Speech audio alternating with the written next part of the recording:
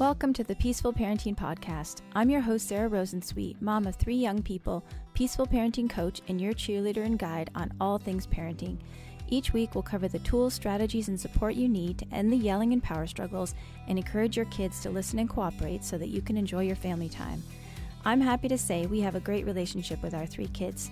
The teen years have been easy and joyful, not because we're special unicorns, but because my kids were raised with peaceful parenting.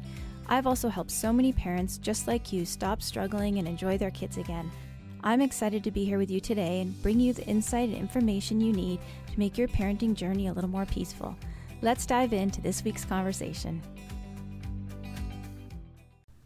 Hey there, welcome back to another episode of the Peaceful Parenting Podcast. Today's episode is an interview with Jennifer Anderson, who is a registered dietitian, and you may know her better as the founder of Kids Eat in Color, which is an amazing Instagram account that last time I checked, I think they had 1.8 million followers. So Jennifer is really one of the experts in this space. The space that is of feeding kids and picky eating and the division of responsibility. We mentioned the division of responsibility in the episode. I don't think that we said what it was. So in case you don't know, the division of responsibility was developed by Ellen Satter. And it's basically, you can look it up online, but the basic premise is that the parents' responsibility is they decide what the kids eat, when and where, and the kids decide if they eat it and how much. That's the breakdown of the division of responsibility, and that's what Jennifer and I do refer to that. I also want to give you a heads up that Jennifer was having some connectivity issues, so hopefully we have put the podcast together in a way that sounds good and makes sense. But we had to restart, disconnect, and we got disconnected and had to restart 3 times. So just a little note in case it sounds a little funny. That's why. So Jennifer is, as I mentioned, one of the leading experts in the space of picky eating. I've really been thinking a lot differently about picky eating recently. If you attended my summit about parenting complex kids, you heard that we had, we discussed it a little bit in a different way than we have previously. And one thing that's really informing my thinking about the division of responsibility and about picky eating in general is, it can be one of those things where it's the adults having more power and more control in a relationship than children, which can inform how we feed our kids. And also another huge thing that informs how we feed our kids that we don't even recognize a lot of times is diet culture. So I've been really thinking about that a lot and doing some reading about it and listening to different podcasts and thinking about, how we can be coercive with how we feed children, and also thinking a lot about neurodivergence and how that fits in with how we feed kids and picky eating and how the division of responsibility might not work for everyone. So I was almost hesitant to bring Jennifer on the show because from what I could see on her Instagram, she really teaches a very straight model of the division of responsibility, and that we should always try to get kids to eat more, vegetables and fruits and, sort of what you would imagine from that space. But I decided that I wanted to have her on, and I asked her some really hard questions. This is a longer than normal introduction, I am aware, but I wanted to ask her some hard questions, and it was a great conversation. It was filled with nuance that I think gets missed a lot on social media, and Jennifer was very gracious in answering my difficult questions. So basically what we talked about, what you're going to hear us talk about, is the areas that you bring me that stress you out about feeding kids. So we talked about kids who don't eat a very big variety of foods, the so-called classic picky eaters. We talked about when kids either eat, quote, too much or too little. We talked about meeting nutritional needs and how much do kids need to eat and of what kinds of food to get those nutritional needs met. We talked about, quote, good food and, quote, bad food. So this was a really interesting conversation, and I hope that you enjoy it. If you do, please share it with a friend. And as always, anytime you leave us podcast rating on Apple or Spotify, it helps us to reach more families. So I would love it if you could share with a friend, share this episode on social media, rate us and review us on Apple Podcasts, and rate us on Spotify. It's one of the best ways you can support the show. So let's dive in and meet Jennifer. Hey, Jennifer, welcome to the podcast.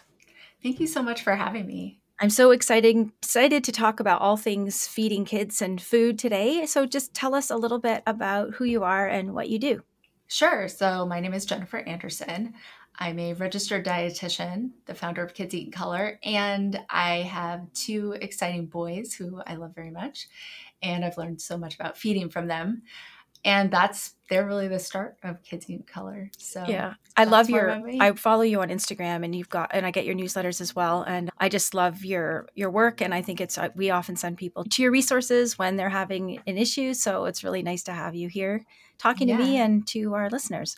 Yeah. So I thought what we could do is just frame it in the way of some common things that come up when in our community or when I'm coaching of stressful things that parents worry about when they're feeding kids. So I thought we could just touch on a few of those, and I could get your input and best practices on those if that sounds okay. Because really, it's such I mean, as you know, because you have a whole business around it, it's such a point of stress and worry for parents, like what kids are eating, if they're eating, how much they're eating, like if it's too much, too little, and all that stuff. So, I mean, I don't think it has to be as stressful as sometimes it is. So maybe we'll be able to help some parents out here. Yeah. So one thing, maybe I'll just list off for the listeners, I'll just list off the 4 things I wanted to touch on: encouraging a variety of foods, meeting nutritional needs, good, quote, good food versus bad food, and kids when they're eating, quote, too much or too little. Those are like the 4 areas that I really hear a lot of people talking about. So maybe we could just start out with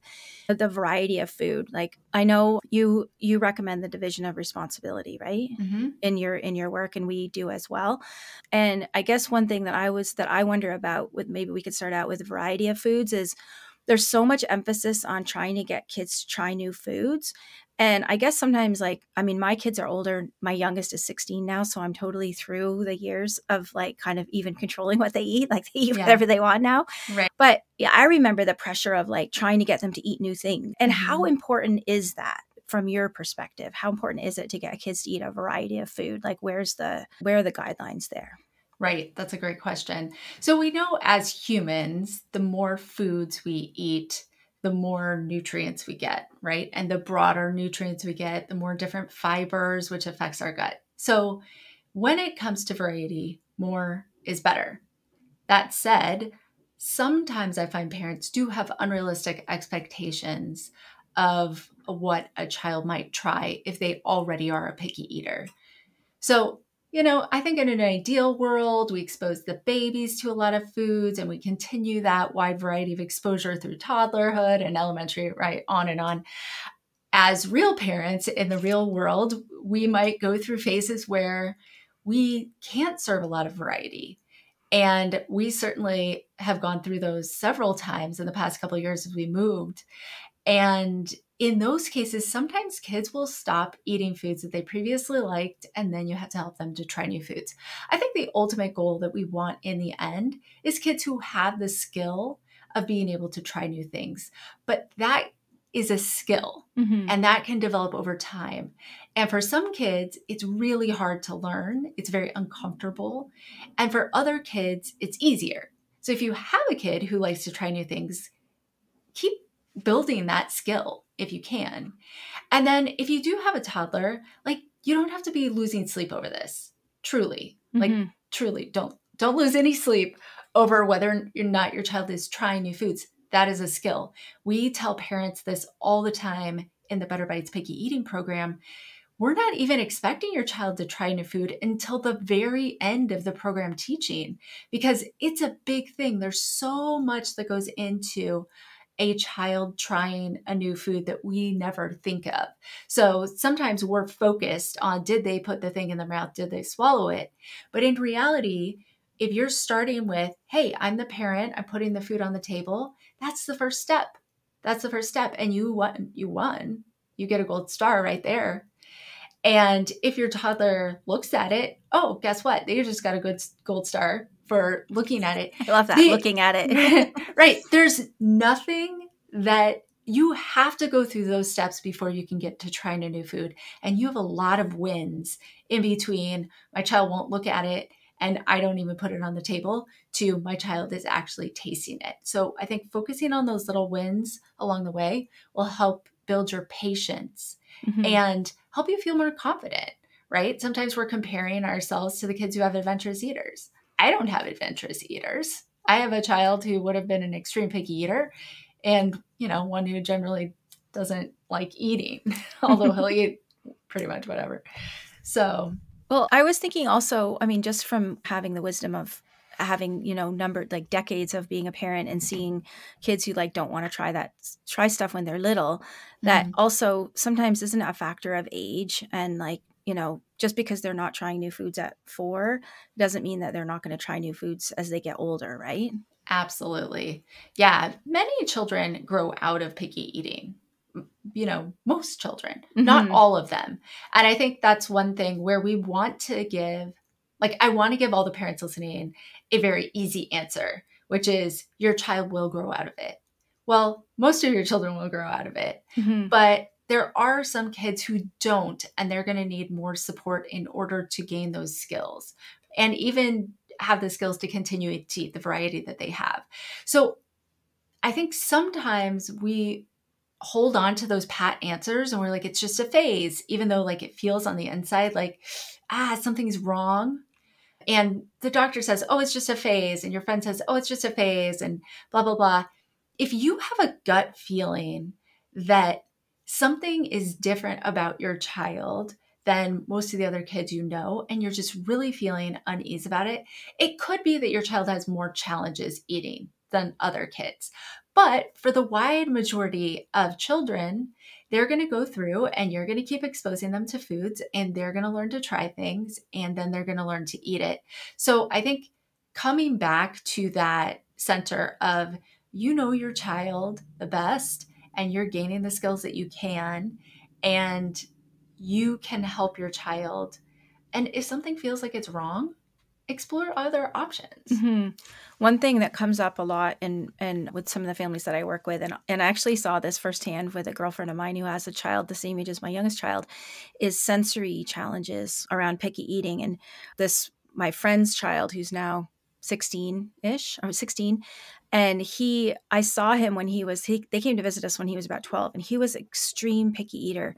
And I could see that he wanted to eat the things that everybody else was eating. Like he was grown past the point where he didn't care if he was a picky eater. You know what I mean? Like he was like, I want to like, she told me he only eats bagels, poppy seed bagels. So I'd gotten bagels, but I had gotten Montreal style bagels instead of grocery store style bagels. And I could tell he wanted to eat them, but he couldn't eat them because it was a sensory thing for him. Right. Right. So I guess I tell that story and just maybe asking you to share like some of the reasons. I mean, I just mentioned sensory, but like, are there other things why some kids might not grow out of their picky eating? Sure. That's one of them. So we have, there's lots of causes for picky eating. There's genetic factors. There's,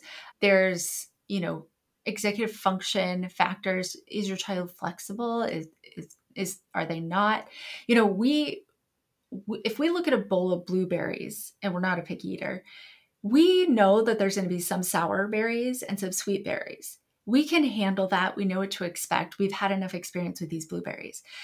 A child coming to those blueberries, they don't know that, right? And so they have one blueberry that's delicious, and then they're expecting all the other ones to be the same. Right. And then they taste one that's super sour. Whoa, that was unexpected. They didn't like that experience. It was uncomfortable to them in some way. And some kids will then say, I'm done with blueberries. Right. Other Never kids eating will a blueberry be again. Yeah, right. And other kids will say, okay, wow, that was an interesting experience. I want to try it again. What am I going to get? Maybe they're curious, right? And so some kids, they are less flexible. They have less of an ability to kind of accept the variation of a size variation, a color variation. And if you don't have specialized techniques to help your child, they aren't necessarily going to develop those skills on their own. Kids who had 10 foods as children often still have 10 foods as adults.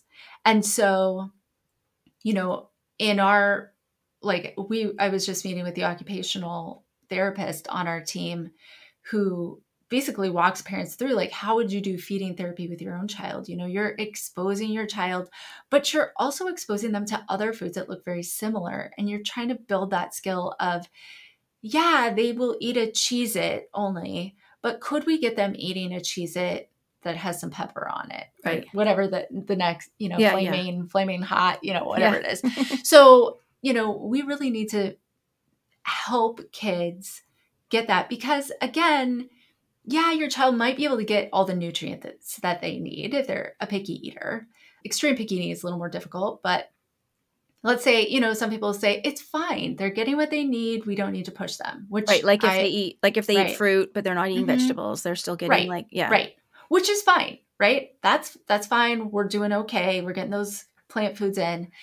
The problem is your child might have social implications. We just did a group discussion with some other parents in our program with older kids. And one of them said, my child wants to go to camp, but she can't because there's no food that she can eat for the week. And she really wants to go, but she doesn't have those skills yet.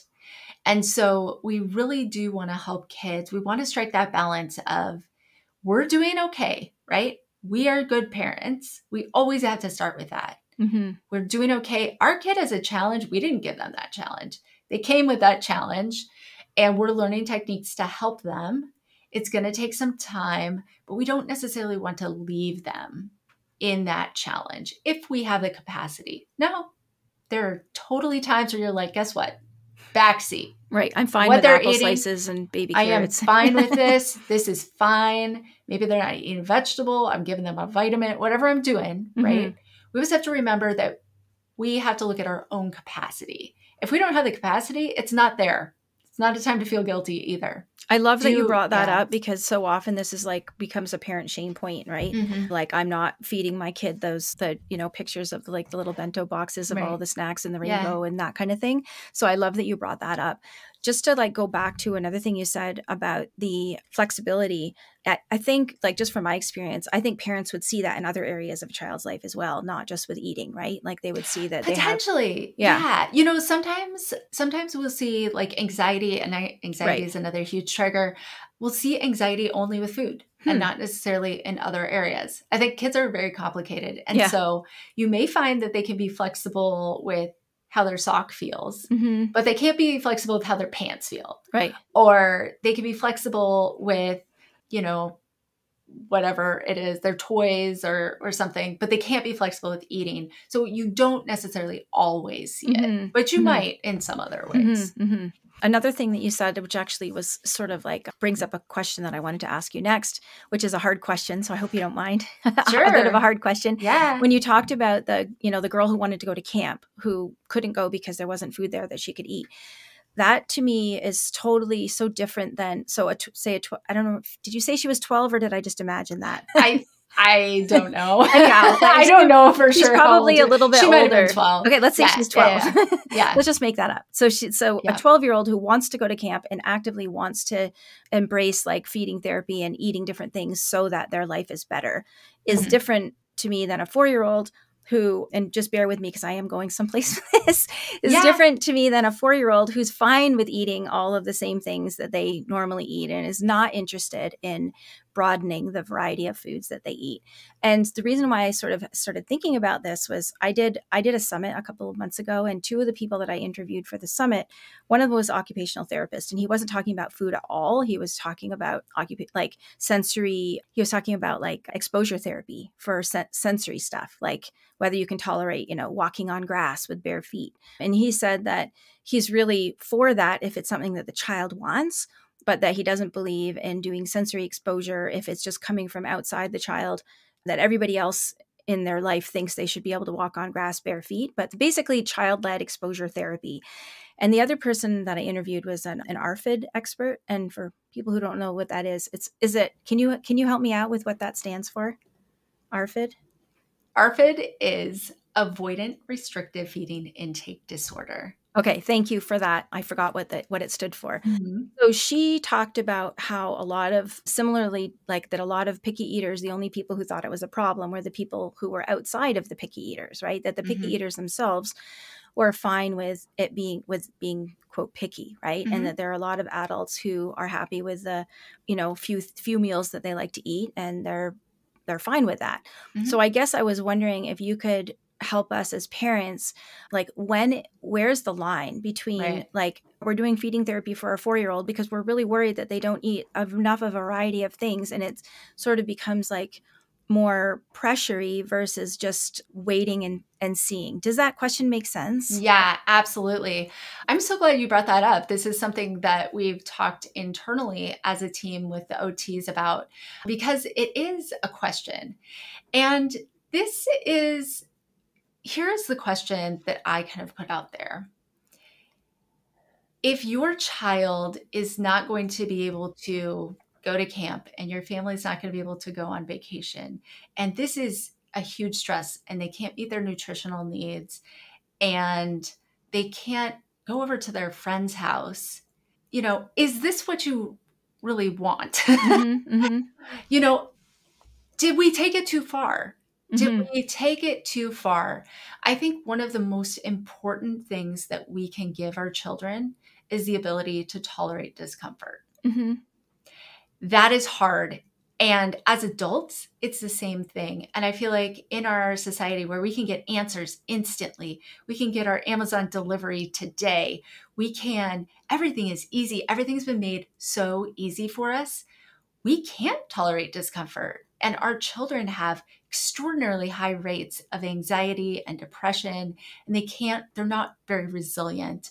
We see this. My husband's a professor, and he sees his students like they can't handle they can't handle the normal ups and downs of a class. Right. Their parents are And calling, why did you give them a C kind right. of thing. Yeah. Yeah. He hasn't had a parent call yet, Okay. but Well, that's good. he's waiting. He's like, it's going to come.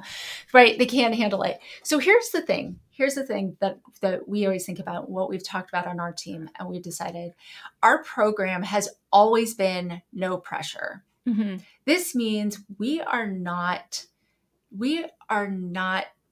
using techniques that have been used in the past in feeding therapy, where we are forcing a child to try a new food.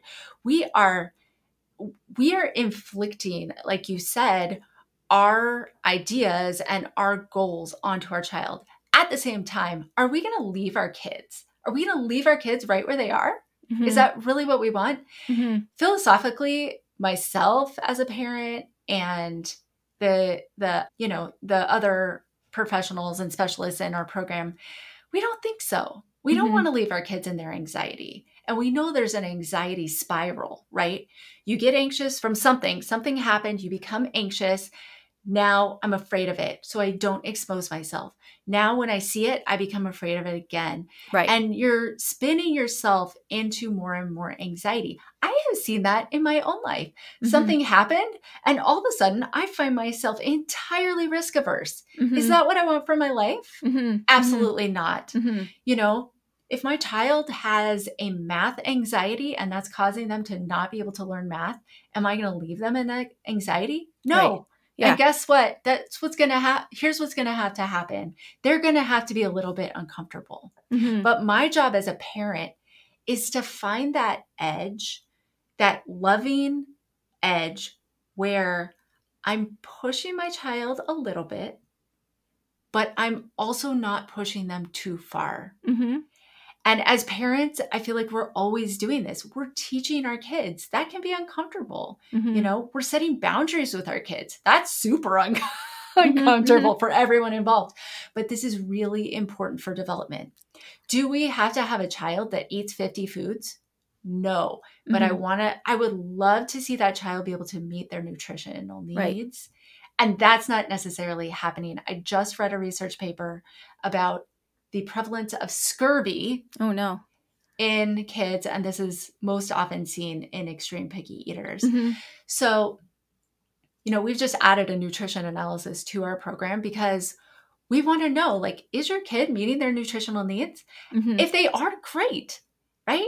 And you can feel a sense of relief. If they're not, also great, because you know that this is important so that they can meet their nutrition needs. Yeah. And we feel pretty passionately that we can help parents not pressure their children, but give them opportunities that allow them to explore those boundaries, that allow them to get up and take that first step and also fall down, mm-hmm. right? It's uncomfortable to learn how to walk, but also kids can do it. They Mm-hmm. can have that little space. Yeah. I mean, we've had kids totally melt down at the sight of a bell pepper, Mm-hmm. like truly melt down at looking at it. Mm-hmm. Right. But seeing bell peppers is part of life. Right, right.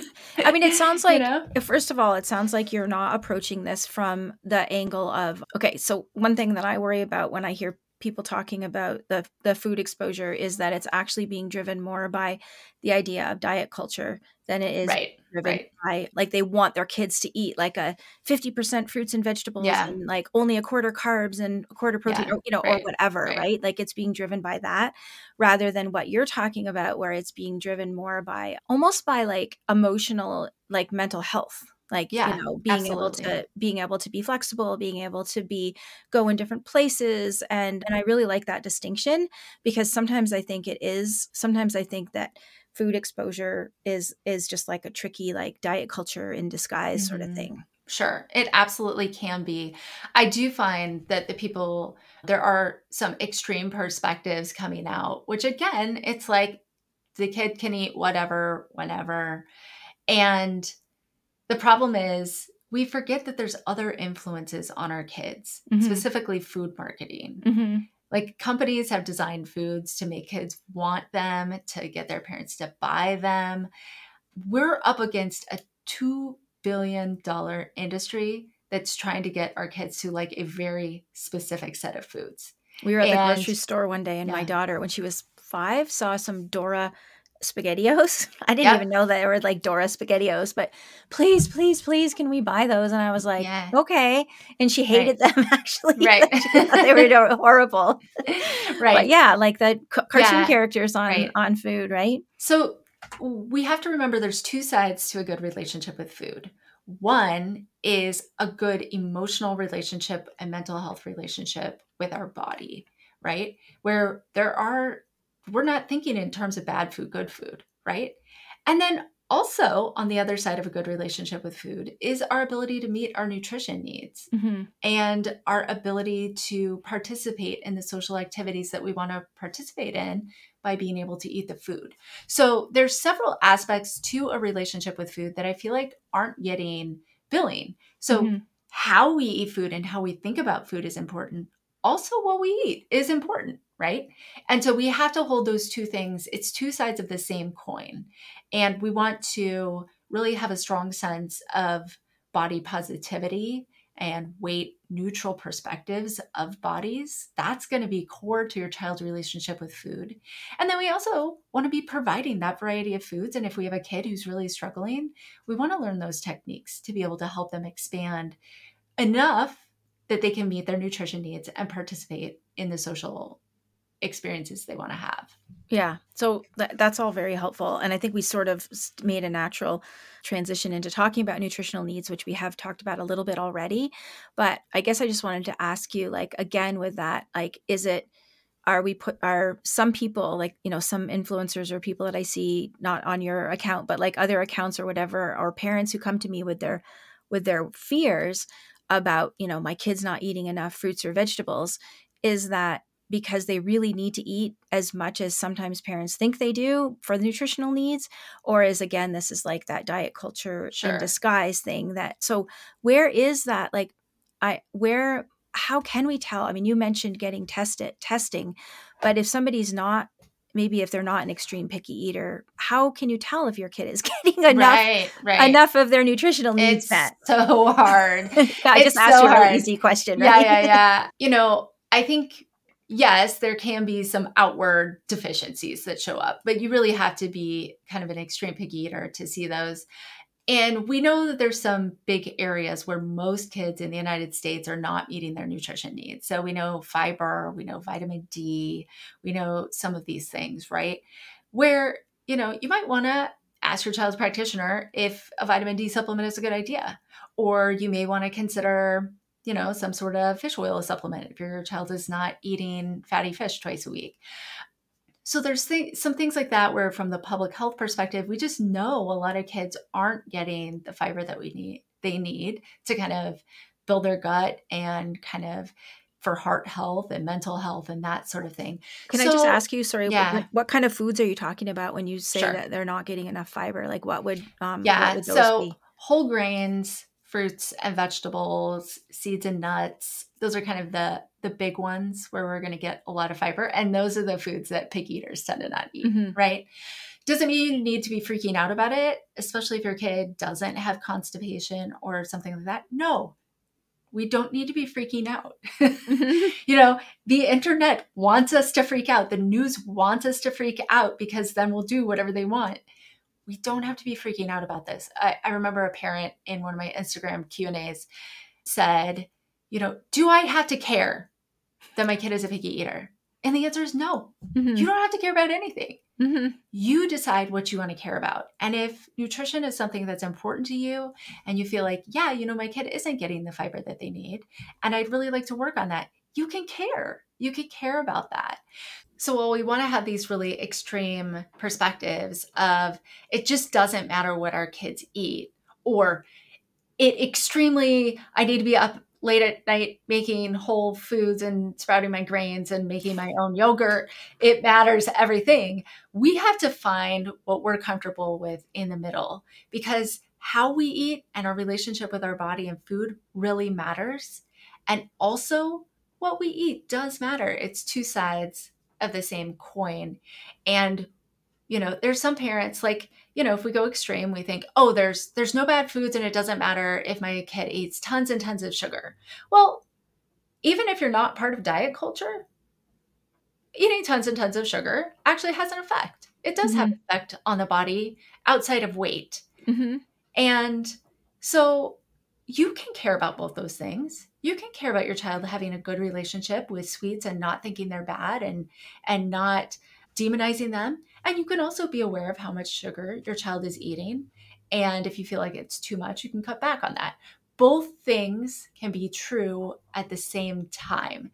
Right. And that balance is going to look different. Maybe you have a child who has a medical need, or sugar makes them crazy, or, you know, just based on your culture, it's something that you don't want to eat that much of. That's okay. Mm-hmm. Right? I'm not going to tell you what's okay for your family to eat or not. Mm-hmm. You know, I always like to use the example of cultural practices.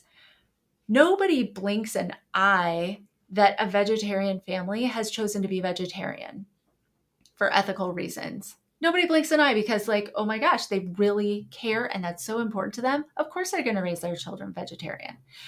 But at the same time, if there's a family that wants to limit sugary things, they're like, oh my gosh, that's diet culture. Mm-hmm. Well, maybe they have reasons. Mm-hmm. Maybe they don't want to buy soda because they don't want to, you know, participate in that industry. Mm-hmm. You know, I'm not going to sit here and tell you what to care about or what's important to you or what to restrict or what not to. I feel like that is your job to determine what your values are.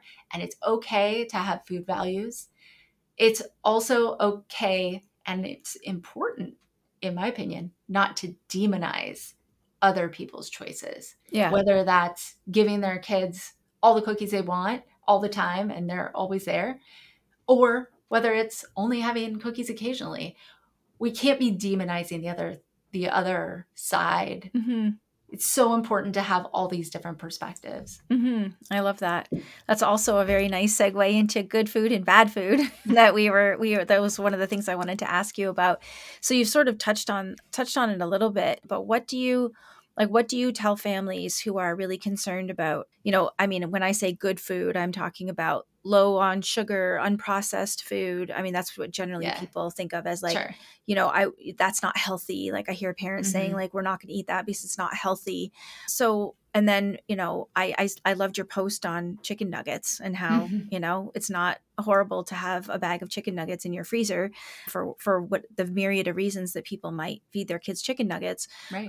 So how do you help parents navigate that? You know, again, there's that diet culture influenced like bad food and good food and even not, you know, maybe even not diet. Well, I don't know if you can separate these out, but when you were talking about, you know, families that don't eat sugar, I don't know if it's necessarily from diet culture that sugar is demonized, but definitely sugar is demonized. Right? Oh, yeah. I think there's a lot of reasons it's demonized, and I think a lot of them do come from diet culture. But I think what's important to know is in the research literature that we have so far, many of the researchers from the studies they've done have concluded that classifying a group of foods as bad is actually not healthy. Mm-hmm. Like it's mentally can really contribute to disordered eating. There's not as much evidence, and I've not seen any strong evidence that calling foods healthy does that. At the same time, I do not recommend calling them either. One, Yeah. the words are meaningless. What are we saying? Mm-hmm. A soda might be unhealthy to me personally because I feel terrible after I have one, but it could be life-saving to a child with type 1 diabetes. Mm-hmm. Peanuts are great snack. My family, my kids are like 5% peanuts, but they could be deathly for another Right. child, unhealthy. So what are we even telling kids when we're saying healthy or unhealthy? Well, I always think it's Unhelpful. weird. I think it's also weird to use healthy, unhealthy, just because if you do let your kids have a cookie, are you then saying like, I'm giving you unhealthy food, child? You know what I mean? Like that's And so it's weird. Yeah. It's okay to be kind of unhealthy. Yeah, it's so weird. Like it's just like I Yeah. will sometimes be a good parent and give you, a good parent and give you healthy food. And sometimes I'm going to be a bad parent and give you unhealthy food. Like that's just weird to me. Let's celebrate our birthdays with unhealthy things. Exactly. Like, why do healthy foods taste bad and unhealthy foods taste good? And it also triggers this like rebellion in some kids, like, oh, it's healthy and not going to eat it, Mm-hmm. right? It's so problematic on so many different levels that I just really think we need to let that one go. Mm-hmm. Totally. Can we have a healthy diet? Sure, that's actually a little different. And a healthy diet includes a variety of foods. Because again, to that kid allergic to peanuts, they need to know they're allergic to peanuts and they need to keep that unhealthy food out of their diet, right? So it's okay for kids to know that certain foods work for their body and different foods work for different people. My kids know I'm allergic to salmon, so they're not going to make me eat it. They know that if I eat dairy, I'm going to be super sleepy and I may have to take a nap. I don't know. These things just happen and they know. I have another kid who's like, I don't feel good when I eat yogurt or cheese. So he chooses not to eat very much dairy because he just doesn't like how he feels. But it doesn't mean dairy is bad. And we both still eat it sometimes. But it's not bad. And yet it's not necessarily always healthy for us, right? So I think like when my kid comes home and he said from school, is such and such healthy? I just asked questions like, oh, what do you mean by healthy? He didn't really know. Right? He didn't really know, like, what does that mean? And my response almost always is, well, would we be healthy if we only ate cookies? Even kids, super, super young, they know that you're not going to be healthy. But then I always follow it up with, what if we only ate broccoli? And they also know it's not going to be healthy if I only eat broccoli. Yeah. So I think giving them the perspective, there's a lot of nuance in this word healthy. They're going to hear it all the time. So we have to be ready. We have to be ready with an answer. Yeah, foods are different. Yeah, these things are true. But also, we're not going to judge these foods. We're going to call them by their name. We may group them by what they do in our body. That's a huge thing for us. Like, information gives autonomy. Autonomy is a key pillar of mental health. So when we give kids information about food, especially positive information, as long as we can, we're empowering them. And I think we really need to stay away. I mean, based on the research I've read so far, and of course it can always change, but based on what I've read so far, categorizing food as unhealthy is unhealthy. So we really need to get away from that. So do you talk about, one thing that I talked about with my kids was just like sometimes food, like, sometimes we eat like, like cookies and cakes and ice cream, and sometimes we eat chips, but we just don't eat those every day. Like, is that a good way to talk about it? Do you think? Not that it matters anymore to me. Right. I mean, a lot of people like to do that. I generally just don't say that because I just kind of by osmosis figure out, oh, sometimes we don't have ice cream in the freezer, whereas we always have other things. Again, that can very quickly kind of veer into the sort of like, oh, those foods must be bad. Not always. And I don't like to nitpick every single word that parents are using. Do I you feel like have a way there's to so talk much about it, pressure. like that you recommend though? So say, Yeah, I would just recommend not calling it a sometimes food or an always food or a grow food or a green food or a red food. what if You the know, kid says there's so though, many like, things.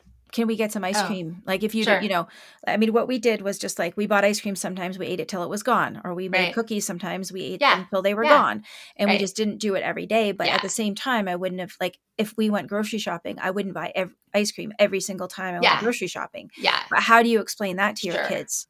That's a great question. So some of the things I like to do is when they're really young, just say, oh, that's not on the list. That's a good enough answer. You don't have to really get into the why. Just, oh, that's not on the list right now. Older kids might say, why? You say, oh, because we just had it. We want to eat a variety of foods. That's also an okay answer. It's putting a positive spin on why are we doing it? The true answer is because we want to eat a wide variety of foods. Or you can say, oh, we're going to get that next week. Or you could say, we're saving, maybe we're not in the grocery store, but we're at home. Oh, we're saving this so that we have it on Friday when we have a party. Right. Or we're going to have more of that XYZ. You're going to do the same thing with prunes, right? You're not going to let your kid eat a ton of prunes. You're going to say, do they like to eat a ton of prunes? I don't know. I don't know. I mean, same thing with, so there's this sort of, if you buy $18 blueberries, you're going to limit those. Yeah. If you run out of chicken, you're going to limit it. You might say, oh, we've been eating a lot of rice. We're going to have this different grain. We have to remember we're doing this with a lot of different foods. Don't do this sort of activity only with sugary things. I love that. Do it with other foods too. Like, I grew up with 4 siblings. You better believe we all learned how to divide and count items really young to make sure everybody got the same amount of garlic bread because there was one loaf of bread and there was a whole family. So these experiences of sometimes having limited options and sometimes being able to eat as much as you want of all different foods, it's preparing them for life, right? Life where sometimes you're going to go to a birthday party and you'll be able to eat 1 cupcake. Sometimes you're going to go to a birthday party and you'll be able to eat as many as you want. Do our kids have the skills to navigate both of those? The discomfort of maybe not eating as many as you wanted, and also kind of being in tune with their body. Do I want 3 cupcakes? Great. I'm going to have 3 cupcakes or 5 cupcakes, whatever. Also, other times being like, oh, you know what? I only want 1 cupcake. Are we giving them the skills to be able to make that choice for themselves? Being able to listen to, what do I really want? How do I feel? Do I want to be really full of cupcakes right now? And the answer to that many times is going to be yes. And the answer to that other times is going to be no. But we have to give them the ability to listen to their body so that they can have all those experiences. That makes a lot of sense. So the last thing I wanted to ask you about was when kids eat too much or too little, in quotes, right? Yeah, too much or too little. How do you support families around that? Like I have families who do the division of responsibility, but then they feel super nervous that their kid is eating 5 pieces of bread or whatever, or they really like the dinner you gave them. And even if it's not just bread, they eat say you made lasagna and they have 4 pieces of lasagna. Yeah. I guess mostly I hear about kids whose parents feel like they're eating quote too much. Yeah. So how do you balance that? Because I do know that just what I've heard is the more you try to get kids to eat less, the more they eat. And when you try to get them to eat more, they eat less. Yeah. Yeah. As a parent of a kid who struggled to stay on the growth chart, I feel your pain. I feel that pain. If you've got a kid who's not eating enough, it's really important. You can't just let that go. You also need to you need to learn how to cook really high calorie food, because again, if you're pressuring a child to eat, if you're force feeding them, guess what they're going to do whenever you're not doing that? They're not going to eat. Right. So just like you said, you pressure a kid who's not eating enough to eat more, they are going to eat less. That's not what you want. So what you're going to do as the parent is you're going to modify what you offer. And every bite that you make available to them, you're going to make it as high calories as it can possibly be. When we're talking, it gets a little more complicated when we're talking about a child at a high weight, because all of a sudden we enter into diet culture realm, right? Fear. Yeah. Fear. So many of us have just this deep seated fear and bias and prejudice against bigger bodies. right?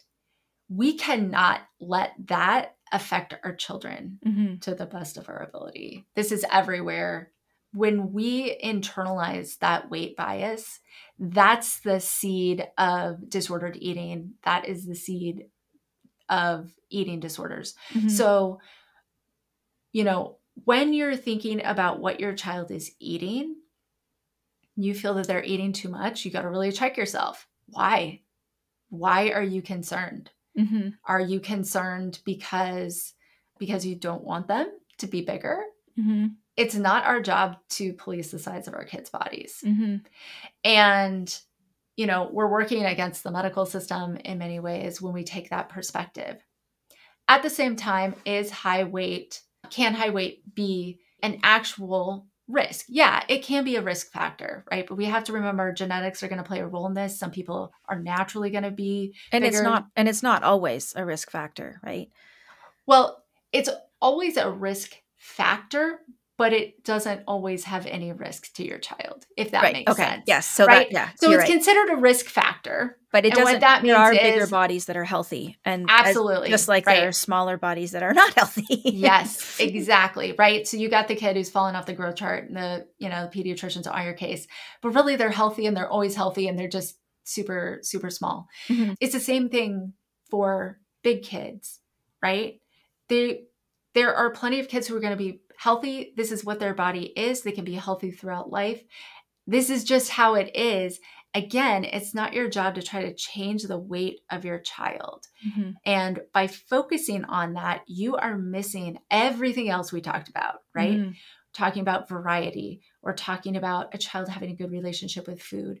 We're talking about, you feeling good about what you put on the table. And so rather than focusing on their weight, it's a good opportunity, just like you're not going to focus on the weight of a kid who's falling off the growth chart. You're going to focus on what you're serving. Now, you're not going to take out all sugar. You're not going to take out all snacks, and you're not going to take out all quote junk food. You're not going to do that, right? You can't. That's not helpful. It's not going to help anybody's health to do that. But you can look at what you're feeding your family and say, do I like the variety that's available to my family? Does my child have the ability to eat all food groups? That's going to be important. So, everything we do at Kids Eat in Color is weight neutral, meaning we talk about lifestyle, and that's for all children. We talk about the sleep. We talk about, trying to be active if that's accessible to a family. It's going to be the same regardless of the size of your child. We're going to try to have family meals to the best of our ability and our capability and our resources. We are going to, as parents, we're going to provide the food that's in our home and that's at the meals. We are going to make food available at certain times that are predictable, and kids know where that is coming, and they can feel secure in that. And we're also going to have an eating place where kids can eat and they can learn to enjoy their food and eat mindfully, right? That's our job as parents, regardless of the size of our child. It's also our job to let our kids listen to their body, to help them, to give them that space to get in touch with their internal cues and to say, oh, I'm hungry. Oh, I'm full. They may eat more than you like. It's your job to get over that. Yeah. I love that. Now, if a child is eating a lot of one food, take meals where you don't serve that food. You don't have to make that food available at every single meal. If your child is only eating fruit, never, ever, ever eating veggies, if there's fruit there, have some meals where you don't serve fruit and you only serve veggies, right? If your child is only eating bread, now for many kids that is a safe food, and so it's a nice addition to a meal. But let's say you don't have a picky eater, your kid is only eating bread. Well, have some meals where there's no bread available, and there's a potato, there's a different sort of starch, right? As the parent, you don't have to make every food available all the time. And like I said before, there may be certain foods in your house where they're always in limited quantities. Like I was saying, prunes, guess what? I'm not going to let you eat as many prunes as you want. I will always police that as long as I'm involved. Right. You want to do that when you're 18? Fine, have fun. But, so it's okay to have some boundaries around food and to say, oh, hey, we're going to have 2 cookies tonight.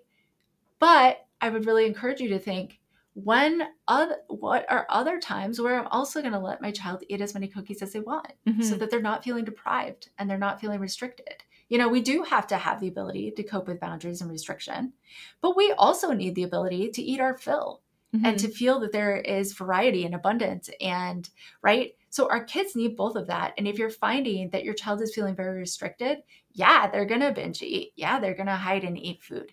Yeah, they're going to, eat more than they would normally if they're feeling restricted. So you really have to be in tune with your child. And if they are feeling restricted, you need to say, okay, how can I back off of this restriction so that my child feels comfortable and they feel that they can get what they need? I would never, outside of some kind of more extreme circumstances, restricting your child's portion size, well, everything I've read I've read just said that really leads to disordered eating. And that's, and I guess a big part of what you're talking about, which just makes total sense, is managing your own fear as a parent, right? Like managing your own fear. Right. And as you said, get over it if you've got a fear of your child being in a bigger body. Yeah. I mean, really, truly. And I just want to add one thing. There are children who need medical intervention, whether they're small or big. And there are parents who have chosen to maybe engage in a pediatric weight loss program or a medication regimen or, maybe even bariatric surgery, right? There are parents who do that because they're weighing all the options that they have and they feel that this is best for their child. At Kids Eat in Color, we always support parents navigating these very tricky situations. And I think if a parent has chosen to take this path, this is not judgment on that parent. We know parents are just in really tricky situations. And as best as you can, if you are navigating a situation like that, where you are addressing weight, then we want to do this in a way that is kind of decreasing the focus on weight and increasing the focus on health as much as possible so that their kid is having less internalized body weight bias as possible. It's tricky. It's really tricky. It's so hard. But as parents, we got to give ourselves grace and we got to do what we need to do as best as we can. Yeah. I've been really going kind of down a rabbit hole and finding this all very tricky because I have a 16-year-old child who has ADHD, and I'm finding that, and this is a topic for a different podcast, but I'm finding that, there's like this contradiction between encouraging mindful eating for somebody who has impulsive ADHD while at the same time not wanting to restrict any kinds of food or eating or portions is very, very, very tricky. Absolutely. I've been doing a lot of reading on the same topic because sometimes we tell parents, oh, if they have a good relationship with food, they're never going to binge eat. They're never going to sneak food. Guess what? If you have a kid with ADHD, they will absolutely binge eat or sneak food. That's their biochemistry. Yeah, because they're looking for the dopamine, right? Yeah, they're looking for the dopamine hit. And, food has been developed to do that. So if you have a child who's not neurotypical, you may have different needs in your house. And you may say, you know what? We're going to have a little bit of restriction. We're going to do that in as positive a way as possible. We're going to do it in a body positive way. We're not going to focus on weight. But we are going to say, the rule is, 2 cookies a day or 2 pieces of candy or, and again, we have to navigate this.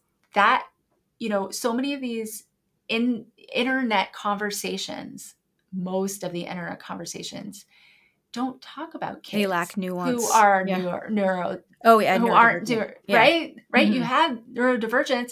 Nobody's applying this. Does the division responsibility work in the same way? No, I think it looks a little bit different. Yeah, a lot different. No, yeah, I don't think it is a lot different, but I do think it's a little different. And kids are sick. Kids have chronic diseases. Kids are neurodivergent. Like all these things. How are we going to adjust our parenting again to give them autonomy, to help them trust their body, and also to help them be healthy based on these other needs that they have. Yeah. It's tricky for us. There is a lot of nuance. It's so tricky. I also like to say, if you're going to try something, try it. Mm-hmm. Try it, be confident in trying it, but watch what happens. Yeah. And if it is not going well and your child is becoming obsessed with food, change your strategy. Yeah. Yeah. Well, I found okay. with my daughter, because she's 16, I was able to I finally just talked to her about that. Like, I was just like, look, there's this one school of thought about intuitive eating and intuitive feeding, and this is what that is. And then also I've been doing research about ADHD, and this is like the brain's response to dopamine and eating and blah, blah, blah. So like, hey, we have to be able to have conversation. It actually went really well. Like, it was really, and I finally felt a little bit of peace that I've been looking for the past couple of years around that. And it took me a while to realize where that conflict was coming from. Right. Right. Like, cause I was just like uncomfortable in both ways about talking about food with her. So, but you're giving her autonomy, right? And she's old enough that she can kind of hold that nuance. And when you give your child autonomy in an age-appropriate information in an age-appropriate way, you're giving them autonomy. And now she's saying, okay, yeah, my brain is a little bit different. How do I want to handle this? How am I going to find balance? How am I going to find variety and also not deprive myself? And as she gets older, she is going to have to find that balance for herself as well. Totally. All right. One final question. This has been a great conversation. This is a question I ask all my guests at the end of the podcast, which is, if you could go back in time to your younger parent self, what advice would you give yourself? I think my number one is, it doesn't matter if your child is upset with you. That's a good one. So we do so many things to prevent our child from getting upset or prevent them from having a tantrum, or and I feel like it interferes with our ability to lovingly, but very firmly hold a boundary. And, once I was like, oh, it's truly okay if they're mad at me for that.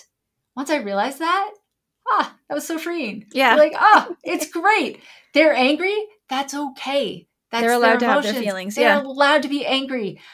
I can still be the parent and hold that boundary, and I can support them. I can support them when they're angry and having a tantrum, but I don't have to do things to prevent that tantrum. I love that. That's good. There's strategies to prevent tantrums, but what I really mean is, I don't have to prevent them from getting angry at me or, not being popular. Right. Sometimes, what I always say to parents is, sometimes like you look at a limit that you're setting, and if you're, it's dangerous if you're not setting it because you're uncomfortable with their reactions, right? And that's what you're getting at. That's exactly what I'm saying. Yeah. Well, thanks, Jennifer. It's been a pleasure. Yeah. Thank you so much for having me. Oh, where can, we've talked about Kids Eat in Color a lot, but where's the best place for people to go and find out more about you and what you do? Yeah. So you can follow us on Instagram or, all the other fun places that people hang out. You can also go to kidseatincolor.com, and that's where you'll find our learning center, our programs, and things like that. Awesome. Thank you so much. Yeah, thank you. Thanks for listening to this week's episode. I hope you found this conversation insightful and exactly what you needed in this moment. Be sure to subscribe to the show on your favorite podcast platform and leave us a rating and review on Apple Podcasts. Remember that I'm rooting for you. I see you out there showing up for your kids and doing the best you can. Sending hugs over the airwaves today. Hang in there. You've got this.